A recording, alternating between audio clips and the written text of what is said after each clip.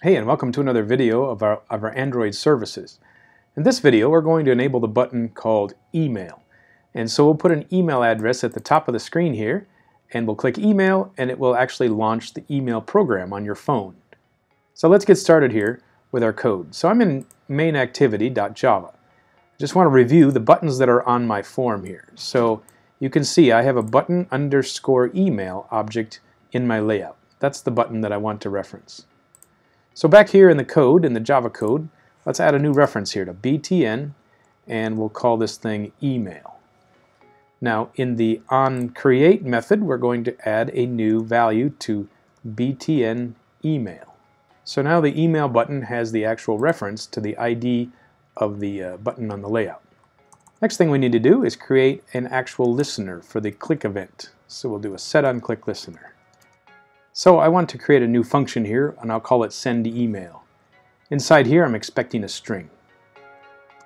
So I'm going to capture the value that's in the ET data entry form. Alright, so we'll send a string, and now we'll make a function at the bottom of the page. Now, once more to get some help on the function, let's go back into our official documentation. So it looks like we have email as one of the options. So here's the section on the page called Compose an Email with Optional Attachments. So it seems a little odd to me. Why do they have two actions? One's called send to, and the other one's called send. So the first thing that would come to mind is we're sending information to another user through email. That's what this one up here indicates. That's when you're sending directly to another user. What is this send? This is not necessarily send for email. This is a generic send. Means one application wants to share data with another application. So they could have called this share with, action share with another app. That would have been more appropriate. Instead they just called it send. And so it kind of confuses you now to think that it's actually sending directly to another user. This just means send information to another app. Let's go look at their code and see if there's something we can copy and paste. Sure enough, there is a section called Compose Email. I like the name of that, so let's copy it and let's bring it into our program. So since they're using Compose Email as their function name, I'm going to copy that and overwrite the name that I had originally started with.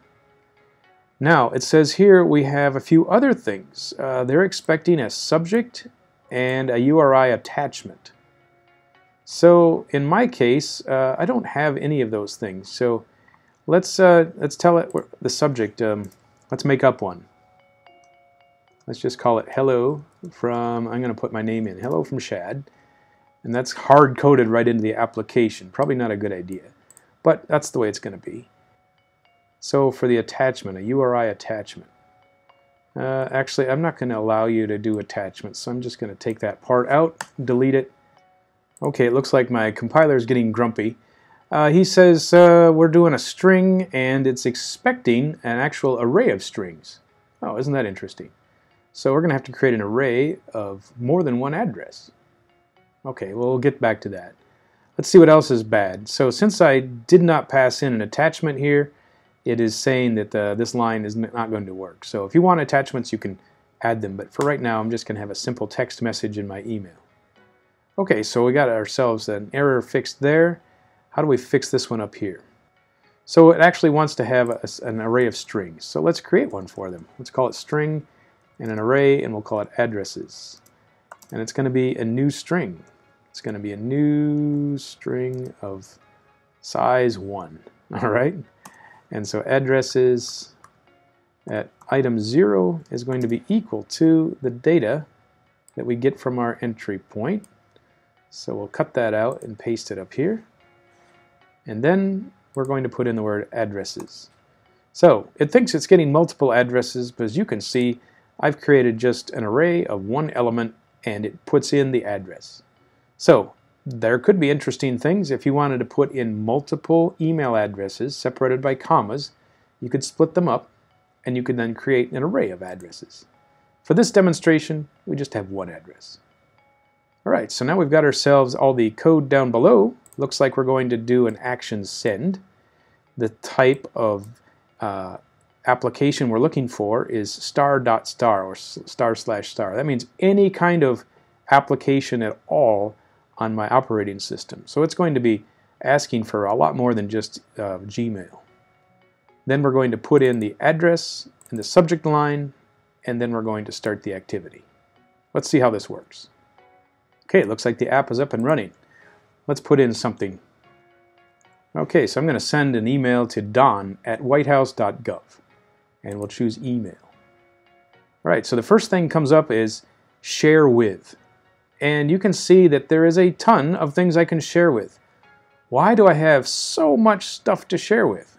And I only want Gmail. Well, the reason why I get this long list of applications is because of this filter here called set type.